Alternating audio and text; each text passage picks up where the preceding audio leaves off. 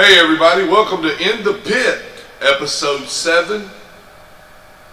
As you can see, I am by myself doing In the Pit. Coach Clarity is on vacation, as we are on vacation.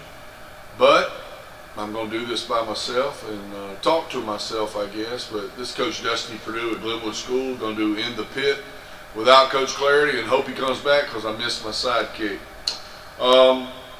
Want to do a review of several games since we were on last and just go a little bit one at a time on them to catch you up on the season. Then hopefully Tommy will be back and we can talk about the rest of the season when that comes around. We played Lakeside the last time we were on In the Pit. We got beat here at home by Lakeside by 7 points. They made more free throws than we did. We've got to get better at the free throw line. It was a very good back and forth game the whole game. We ended up losing that game here at home, and we don't like to lose at home for sure. We don't like to lose at all, but losing at home is big. So we'll get to play them again in January and hopefully have a better outcome down there. Then we played Ezekiel on a Saturday. We went over there and took care of business against Ezekiel over in Montgomery. Played really, really well. Everybody got to play, and I think everybody scored. Then we played Wiregrass right before Christmas break here at home against a good Wiregrass team out of Dothan, Alabama. Played really, really good. It was a good, hard-fought game going into Christmas break, and we ended up winning that one here at the Pit. Then we went on our Tennessee trip to Gatlinburg. Played in Rogersville, Tennessee, stayed in Gatlinburg or the Sevierville area. Played Cherokee High School out of Rogersville. That was the host school, and didn't play very well at all. I think we forgot we were going to play basketball and we were on vacation. But didn't play very good and ended up losing big against Cherokee.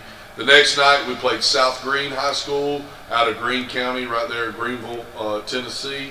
Played really good first half, was up at the half against them and ended up losing by about 9, I think, at the end of the game. Didn't play well in the third quarter at all. Played a decent fourth quarter but just couldn't finish. And then we ended up our trip against West Greene out of Greenville High School. Greene County in Tennessee is the largest county in the state of Tennessee. They have multiple high schools up there, and they have a West Greene. And we ended up winning that game by 11 or 12 up there. So we finished our trip on a high note, played really well that last day. And, you know,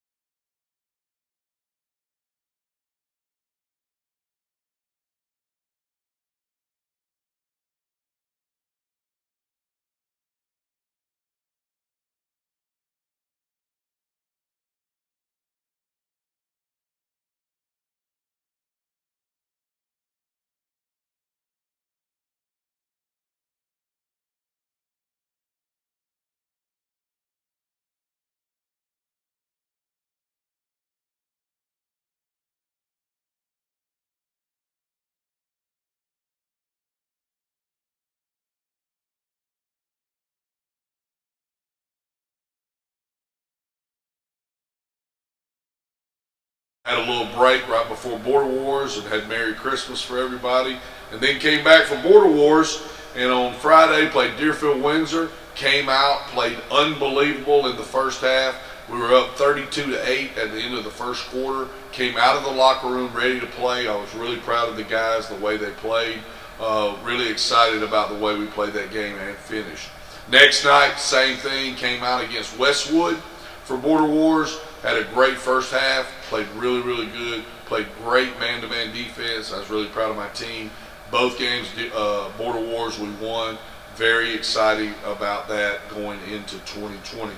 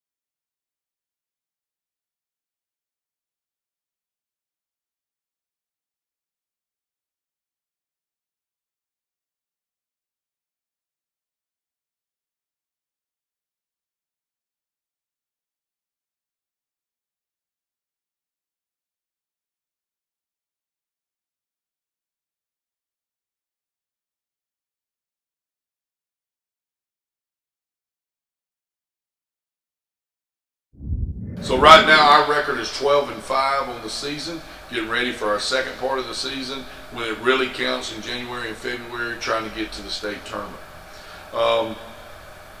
Middle school and JV have been off, but JV will be back in action this week, so we'll get a chance to be back with them. We had our first practice back this morning. Excited about the chance to get back with them and get their season rolling along. Alumni Spotlight. I want to mention two guys in our Alumni Spotlight this time. Lawson Humphreys, who's Coach Humphreys' son that played for me here at Glenwood. I saw him grow up. Lawson has graduated from Georgia Southern, pitched at Georgia Southern, the baseball, played for them over there, and has graduated his bachelor's degree, but he's doing a graduate degree also. So he's a graduate assistant for Georgia Southern baseball this year, so that's where he's at, doing great things over there. Very proud of him. He won a state championship while he was here, and I'm proud of Lawson. The other one is Jalen Thomas, JT Thomas, who's still in school, playing at Columbus State as their shooting guard and point guard, and doing a great job for Robert Moore over at Columbus State. Just so proud of Jalen. He's stuck in there. He's going to end up getting his business degree in May. He's had a couple of injuries, but he's come back every time, and he's turned himself around. He's playing really well for Robert over there, and I'm very proud of JT and the path he's gone down. So Lawson Humphreys and JT Thomas are our Spotlight Players of the Week, alumni, excuse me, and I'm very excited about where they're going in their life. Games coming up this Thursday. We're on the road at Macon East, JV and varsity. We'll start at 1 o'clock on Thursday at Macon East Academy. That's 1 o'clock Eastern Standard Time, JV and varsity, boys and girls.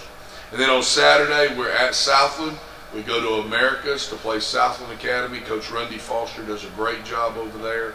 Looking forward to some 4 great games at Southland. We'll start at 2 o'clock Eastern Standard Time at Southland. So just excited about our basketball season and where we're at right now. Excited about getting into January to get ready for our region and get a chance to go to the state tournament. And I miss you, Tommy Clarity. Hope you come back really, really soon. But that's just a quick overview of where we're at in our season right now. You've been in the pit with Coach Dusty Perdue, and I hope to see you soon.